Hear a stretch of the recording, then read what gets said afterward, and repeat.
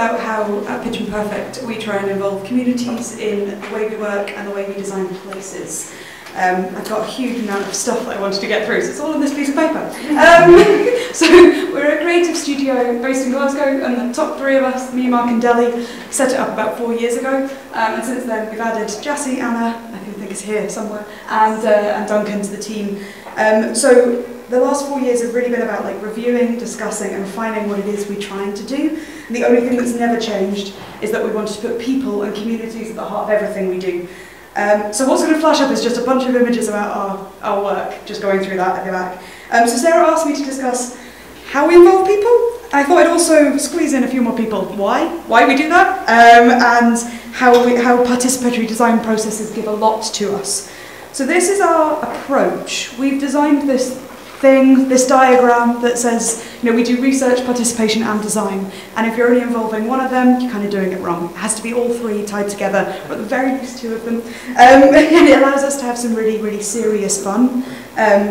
So we do this by installing temporary cinemas, we've done visual briefs for key projects, we developed outdoor banquets in Venice, and we're about to do one in Glasgow, and as well as designing public realm spaces and actual buildings, which we will eventually get around to. We've always used workshops and events to engage everyone in the community, bringing together people, young people, local businesses, alongside designers and decision makers, to really kind of have those important conversations about the past, present and potential futures of built environments. So we collaborate with other designers, artists and creative practitioners, which helps us bring imagination to life and really encourage community involvement in the design and development of public realm spaces, whether they be temporary or permanent, and also into their local built assets. So this is a project we did on libraries across Scotland, which we've now touched. I think it's 10 libraries over 2 years. So participatory design processes play a really important role in the creation of inspiring places. Well-delivered participation can have a huge impact on actual social capital. As engagement becomes more involved and empowering, the rewards grow and individuals take ownership of their environments. Through things like temporary visual events and these sort of workshops, we invite communities to develop their existing relationships and build new relationships within the physical context of projects, presenting the built environment in unexpected ways. So this is a cinema on the banks of the River Clyde, which certainly makes me think differently about that space every time I go past it, and I hope it affected some other people similarly. So we set out with a really strong commitment to engage communities who are sometimes excluded from design processes, and it's vital to us that these ideas are repeatable and transportable to each and every community, whether that be Drumchapel, Venice or Wester Hailes. So the fun and kind of theatrical ways of bringing people together allows us to initiate conversations, create meaningful dialogues and empower people to put their views across. We do a lot of these kind of milestone events, so throughout projects, and that helps us keep the motivation going. Architecture and the built environment, it takes a long time to make change. So keeping people involved and supporting projects. I mean, this sort of thing may look, a bit silly, kind of throwaway, but actually it's really serious and very important fun. So they're created to build momentum and a body of work that supports the final aims of each and every project.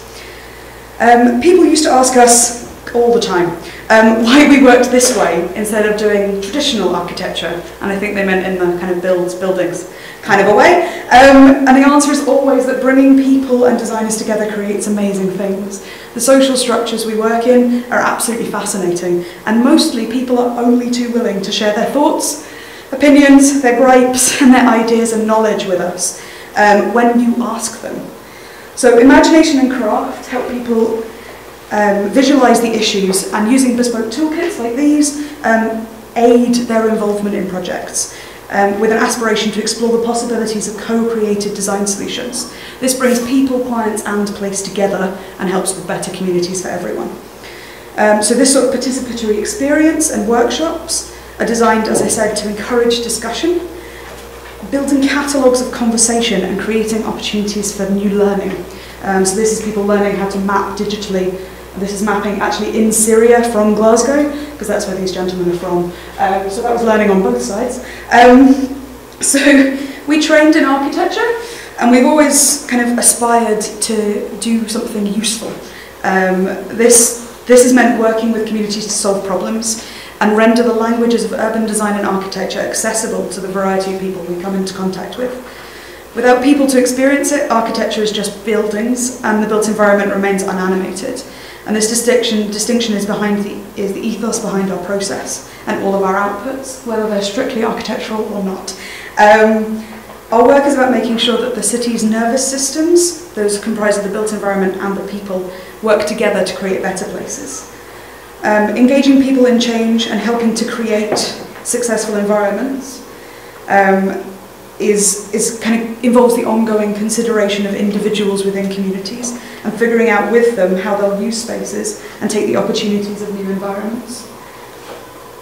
Designing in this context makes the ordinary kind of a bit extraordinary and allows us to play with popular themes of alternative urban practice. So that's, the politics of community, the ludic dimensions of architecture, the celebration of the architecture of everyday life, and investigating different ways of seeing and mapping.